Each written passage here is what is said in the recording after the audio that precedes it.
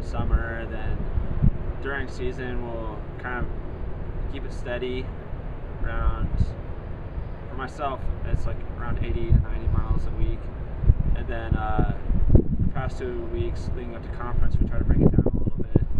And so it's kind of nice right around now because we're shorter mileage.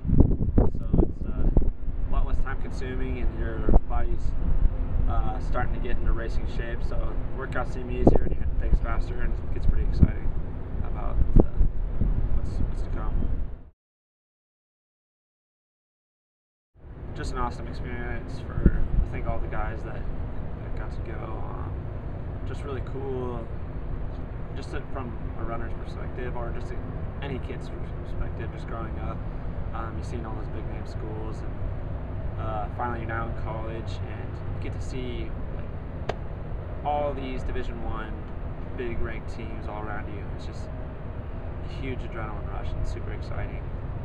And you see these great athletes that you hear about, you talk about, and then you get on the starting line with them, and it's just an awesome experience. So I mean, pre-nationals is something that I'll be able to take away and just remember forever.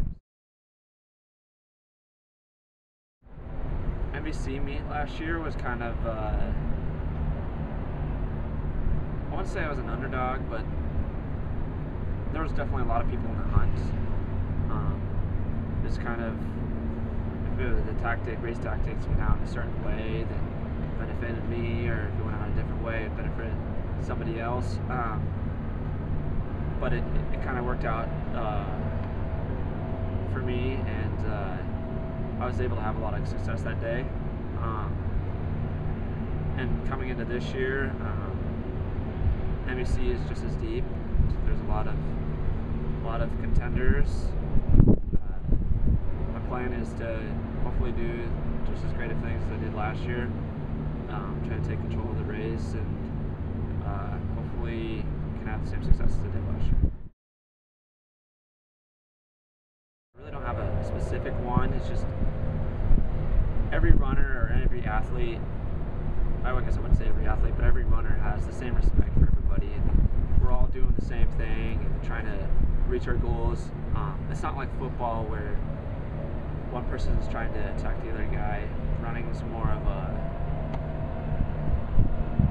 you're trying to excel for yourself, and it's more personal, and everybody is very supportive of other teams, and it's just awesome to see higher end level athletes who are doing some big things that work really hard, and you know it's all reachable as long as you're putting in the work and the time and all the little things. And so I wouldn't say there's a certain athlete that inspires me. I mean, it's just the accumulation of everybody doing the sport of running. It's just exciting. So like my dad, it's fun to watch him, see him get better, see him get PRs. He finally ran Boston Marathon qualifying time, which was pretty exciting. And my younger brother is just doing some amazing things. Just one of the best runners I was ever seen, and it's just all the little things of running is just super exciting, and I'm just glad to be involved in this sport. Expectations for Saturday is